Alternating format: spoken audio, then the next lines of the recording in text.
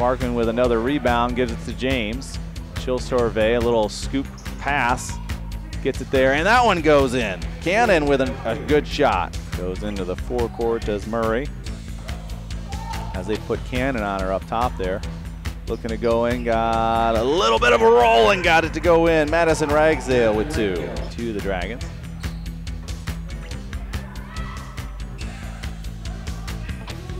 Three ball left side, through the net.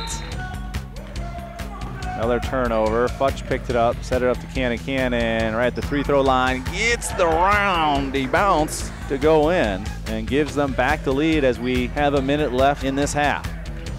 So now I'm going to back up a little bit and see if I can pick it off. Goes right through traffic and gets the shot to go in. Their leading scorer now with 9 as Ragsdale gets that one to go through and slices through the defense.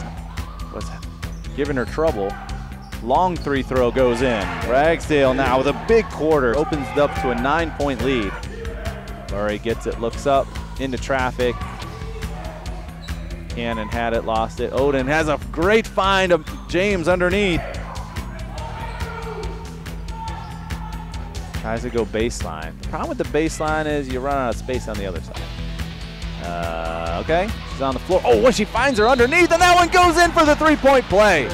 Cannon with the rebound. Looking to go up, can't get it to go in for James. Cannon just fades away and throws up a prayer, and it goes in. We got a three-point game, Peter. 3:15 here. They wanted to dribble out, now you got to score.